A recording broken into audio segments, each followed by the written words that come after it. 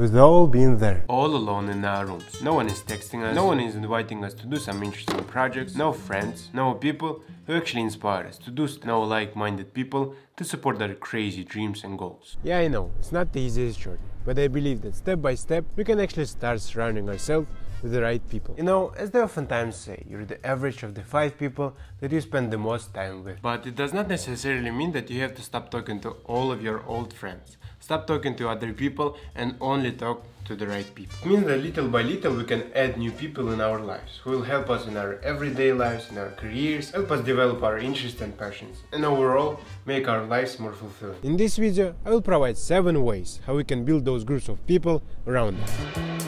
Here, you can actually take a piece of paper and for each section, write down the relevant things. First, what we can do here is sort of define what kind of people we want in our life. This can be the cumulative profile, which combines all the things we value in other people, or maybe even the list of actual people that you find interesting and cool, and you want to meet and communicate with. First, institutions and communities which are already present in our lives. This can be school, university, your job, your family, uncles, and so on. Usually, there are quite a lot of interesting and fascinating people around us. Just oftentimes, we might oppose to notice them. Sometimes, we just have to look deeper.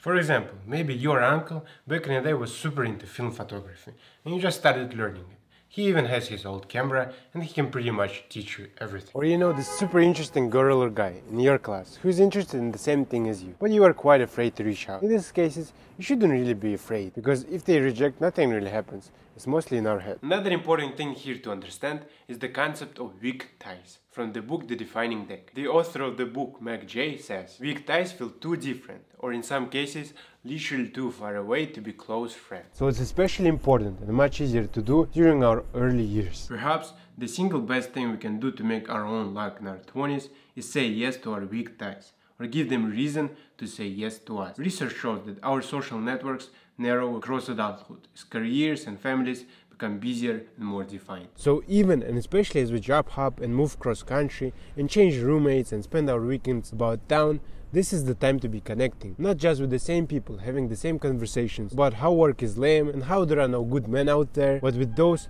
who might see things a little differently. Weak ties are the people who will better your life right now, if you have the courage to know what you want. In this section we can write down these potential people that might be interesting, and then actually try to talk with them. Second, new places of interest. These are gonna be your hobby, sport, or some other clubs. These are great because you can first choose the things which actually interest you and then find the coolest people there. For example, chess club, community of young entrepreneurs, creative filmmaking club, writing or reading clubs again. Here, the great power is that you can combine something that you enjoy or what helps you grow and develop with connecting with those quality people. Therefore, he will write down first the interests themselves, then find the actual clubs or events that we can attend.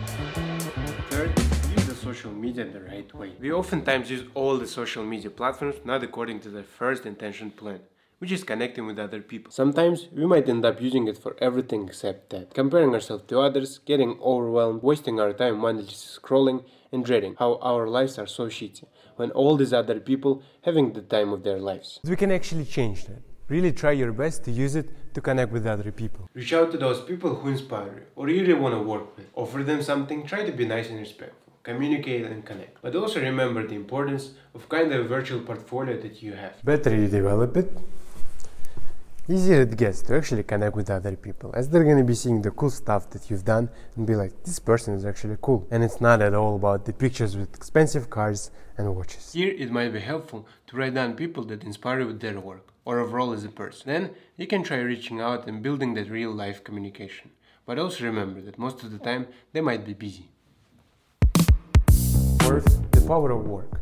Here we're going to talk about this kind of work-related experiences. First, we would need to define what kind of endeavors and professional activities we're really into and would want to succeed in. Then, once we've done that, we can start researching how we can get there. It might be applying for a job in this local startup, which seems quite interesting and where the team is full of young, ambitious and smart people. Or you really want to work, for example, with this super cool designer. You can try your best to get an internship or work as his assistant. Really learn from him and make some impactful work. Or offering some free work for the influencer or the entrepreneur that you aspire to work with. Show them the value of your work, your commitment, and chances are you're gonna be able to connect with them and then afterwards maybe even earn some money. In this section, we can kind of draw a mind map of what kind of projects or work experiences can lead us to what kind of people.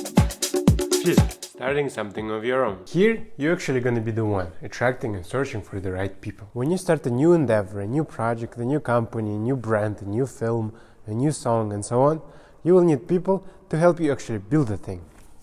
And the better you choose, the higher the chances are that your endeavor is actually gonna succeed. Find those best designers, filmmakers, copywriters, managers, and so on. Those who can and should be better than you in certain spheres. That way, you can actually learn a lot from them. And of course, you will try your best to collaborate and connect with those kind of people. The logic is almost the same as in the previous one. Here, you just have your own companies, agencies, restaurants, films, music, brands, and so on. And then you think what kind of people these ventures can bring into your life. Putting yourself out there. With this approach, we kinda use the pull strategy, a concept from marketing. Here, your goal is to produce your best work and make it available for the wide range of people to see. Usually, these are some kind of platforms like YouTube, Instagram, TikTok, websites, some other platforms, fashion shows, film festivals, pop-up stores, and so on. You kinda remove the first step of needing to introduce yourself and telling what you do and so on. The right people are already familiar with your work. And that's the reason they want to be connecting with you. And at the end of the day, we never know who might be seeing or watching our stuff, right? Here, you can write down what kind of platforms you want to use, and then in which way you want to display your work. Last but not least, we have the good old improvisation in different life circumstances. Maybe you meet one interesting looking girl in metro and you start talking. And turns out she works in this super cool design studio, and you can easily connect on that point because you're also aspiring to work in the design industry. Or for example, you meet someone late at night in the hostel and start talking. So it can be pretty much anything, to be honest. Just that life sometimes throws at us these random moments of interaction. Hello. Here, nothing really to write down. Just do once you have the chance.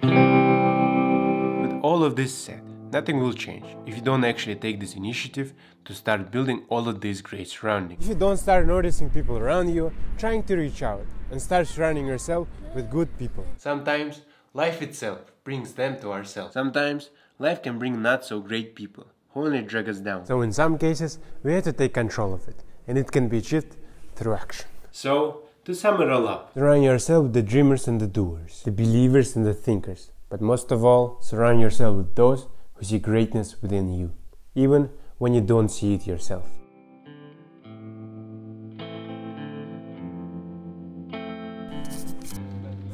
I don't know, finance guy. This done.